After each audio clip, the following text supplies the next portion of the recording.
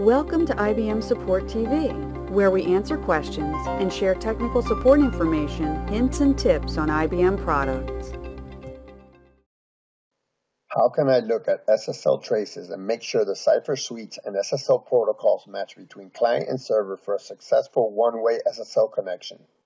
For this example, JSSC traces were gathered for the deployment manager. The JSSC call is being done when the node agent is started and connects to the deployment manager. We will be performing a one-way SSL connection. Please refer to the comments section for a link directly to the JSSC must gather. Important: you must determine who the client and server are for your SSL call. In this case, the client is node agent.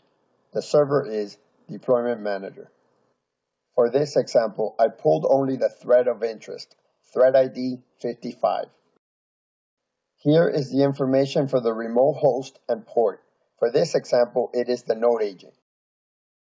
Important: if you do not see this information in the trace, that indicates that the call is being made without the WebSphere SSL socket factory.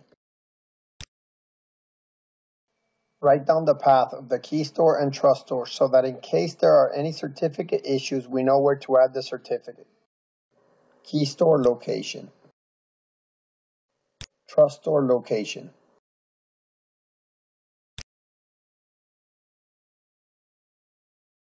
Here we see client hello.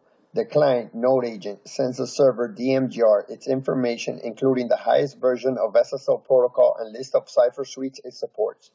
The cipher suite information includes cryptographic algorithms and key sizes. We can see the client hello is using protocol TLS v1.2. List of cipher suites available for the node agent. Certificate signature algorithms that the client will accept.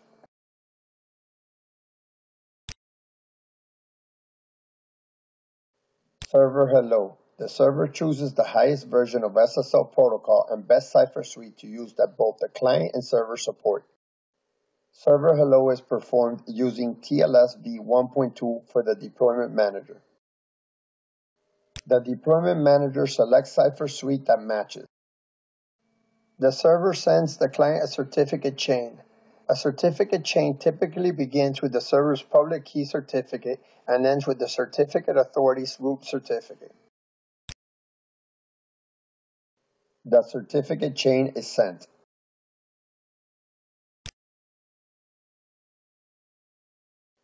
The following message will be displayed: Server hello done.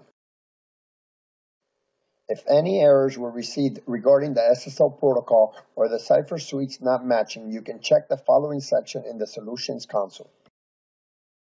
Log in with your credentials. Expand security. Click SSL Certificate and Key Management. Click SSL Configurations. The DMGR uses cell default SSL settings unless customized. Click Cell Default SSL Settings. Click Quality of Protection QoP Settings. Notice my Cell Default SSL Settings protocol is set to SSL_TLS v2. This will use TLS v1.2 in this case, but also allows TLS v1.1 and TLS v1.0. Here is the list of cipher suites that DMGR can choose from. Click SSL Configurations. The node agent uses the node default SSL settings if not customized. Click Node Default SSL Settings. Click Quality of Protection QoP Settings.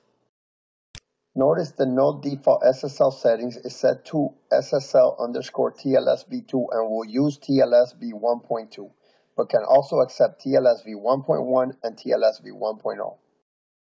Here is the list of ciphers. The one-way SSL connection was successful in our case because the protocols and ciphers matched between the DMGR and node agent. If there is a mismatch, this is the area where the problem can be fixed.